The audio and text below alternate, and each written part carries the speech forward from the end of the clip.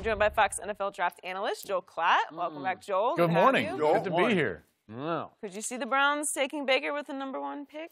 I don't see that happening. So, no, I don't think Cleveland's going to go in that direction. Remember now, this organization since 2000, they've had 25 starting quarterbacks. You know, is that a lot? That's that's a lot, you know. And so I think that their main charge with this draft, with the selections that they've built up, the roster that they're starting to build, in particular on the defensive side, I think that they need to do everything in their power to minimize risk. Minimize risk with this first pick. And for me, the riskier selection, or the guy that has the more risk associated with him, is Baker versus Sam Darnold. So for Baker, you've got to look, he's not the prototypical size. No. He's obviously got an element of his game where he can let his emotions get the best of him. We saw that at Kansas, and he had to sit out the first series in their following contest. We've seen the fact that guys coming out of his system have struggled at times going into the National Football League. Now, we're starting to see some young quarterbacks make that transition with more success than we have in the past, but that's still a question mark. Again, that's a risk factor. And then ultimately, he is still a guy who ran away from the police on a video.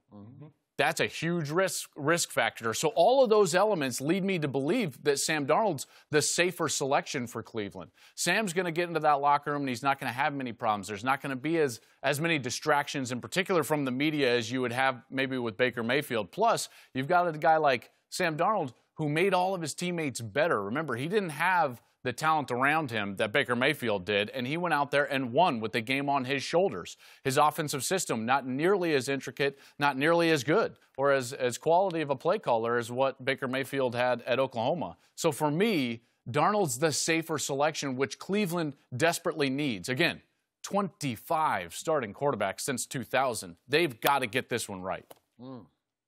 Before I say I agree with you, what did you think of Darnold's workout in the rain? I loved it.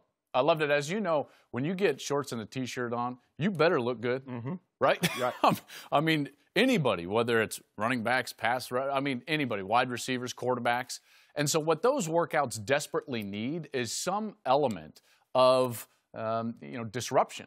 And he had that. And thankfully for him, it began to rain, and heavily. Right. And with Mr. Haslam sitting right up in the stands, taking notes under an umbrella, he threw the ball as well as I've seen a quarterback throw the ball under that amount of rain in a long time. I mean, he had RPMs, there was velocity, it was accurate. It was very impressive. I was standing with a lot of the decision makers right there, 10, 15 feet away from Sam Darnold. And you got a lot of this, kind of looking at each other like, hey, are you seeing what I'm seeing? I think the decision and the selection was made that day at USC in the rain. Yeah, Skip. Yeah. I like Sam Darnold. Like I said, after watching him throw the ball, I think everybody walked away impressed. Okay, under this kind of duress, under what he's going through, because he could have easily, postponed and says it's raining today, but he didn't do that. Now, Skip, I love Hue. I know Hue a little bit. If John Dorsey had said this, who's going to ultimately make the decision on the #1 pick, then I'm like, oh, okay, wow. But I don't think. And as Joel said, the safer pick. And when you go pick, I get it. You want to make a splash, Skip, but you want it to be a safe splash. And they've had far too many of these reaches, not necessarily the first pick, but they've reached a lot for guys in the first round, and it's come back to bite them. So with that being said, I believe Sam Darnold. And I believe with the way he threw the football in his pro day, cemented it for the Cleveland Browns, that this is the guy that we want to lead us in the direction that we want to and need to go. So this is just me. If, in fact, the Cleveland Browns decided while watching Sam Darnold throw in the rain that that's the reason he should be the #1 overall pick, they are all wet as usual. Because I could not care less about him throwing in the rain. I know it was gutsy, and he did it for his teammates who had all prepared to be there at that moment. I get all that, but that's the biggest bunch of baloney I've ever heard. And I'm going to say this again about Baker Mayfield. I do not believe, and I know Hue Jackson a little bit myself, I do not believe he was smoke screening or trying to mislead teams such as the Jets, who are picking 3rd overall in the draft, and you have projected Baker to the Jets.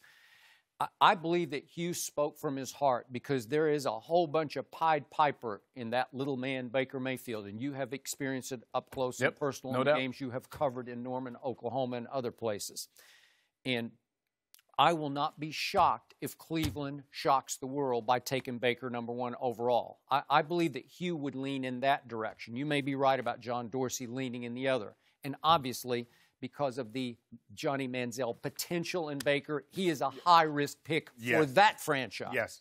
So now let's talk about minimizing your risk. Let's look at what actually happened last year to Sam Darnold on the football field. The first year he started, he went 31 touchdowns to 9 interceptions. He started, what, was it the second game he started in? He didn't start the first fourth game is when he ultimately got the starting job. Okay. So, but 31 touchdowns to 9 interceptions. Last year it went 26 to 13 interceptions. And the sacks went from 6 the year before to 29. Offensive line wasn't as good. But the kid is hanging on to the football too long, trying to make a play to live up to Heisman expectations and to the expectations of his football team, which were pretty high going into the year. Last year, Sam Darnold led all of college football with 8 fumbles lost. That is on top of 5 the previous year. So he lost 13 fumbles, and so he started X games, sort of 2/3 of the season his first time around and then all the games last year. But he lost 13 fumbles because he's just pretty careless with the football. He tries too hard. He's one of those kids who wants to run through the brick wall and throw in the rain. The makeup is great, but it can be detrimental because he becomes high risk because he's trying too hard to live up. What if I told you that that's a 500 football team unless he had that mentality?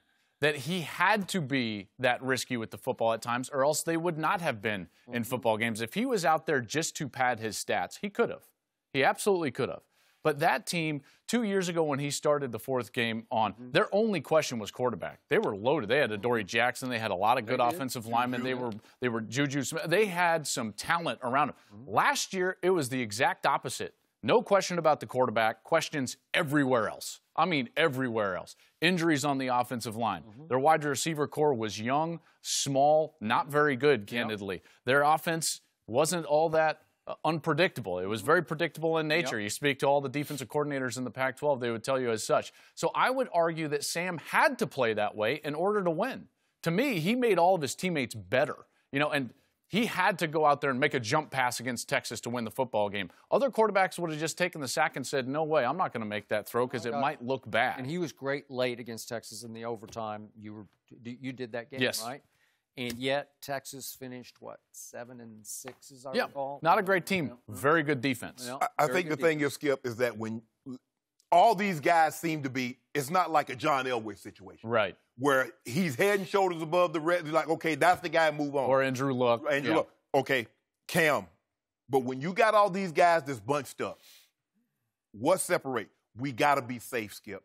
You can't. The number one. But you're talking about safe off the field, but on the field, do turnovers translate to the National Football League? Yeah, they do. Jameis Winston. Yeah. Still haven't. Deshaun Watson threw a lot of interceptions. He was tearing the league up before he got injured. To me, he had a great year.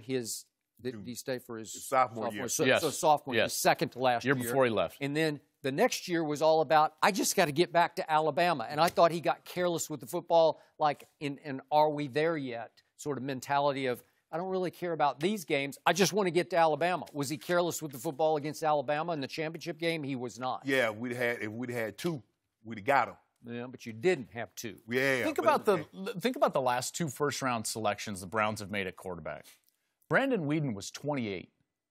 28. Guys, that's the oldest player ever selected in the first round. 28. They disregarded that red flag, that risk, right? Pro baseball and minor. I understand that. Yeah, and I get that. Drew Henson. He was 28 years old. Their next first-round selection was Johnny Manziel. Loads of question marks about him, candidly, on and off the field. No doubt. So they did not minimize risk off the field in those question marks that you've got to go out there and present to your fan base. To me, Sam Darnold walks in. He's going to be a leader day one. He's not going to be a disruption. He's a terrific player. I love Baker Mayfield. I got him going number 3 overall to the New York Jets. I love his makeup. Not for Cleveland. Because remember, fit has a lot to do with your success at that position in the National Football League. You really want Baker in New York?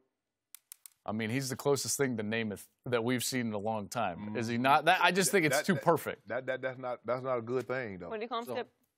Broadway Baker? Broadway Baker or Mayfield does Manhattan? Yeah. Okay. He would do it. I know. That's the problem, though. No. He would do it. Okay. Quick stat for you from the organization called Football Outsiders, which has a quarterback projection stat from college to pro called Cubase that has been pretty deadly accurate over the years. Yeah, they've been really good with that. They've been good.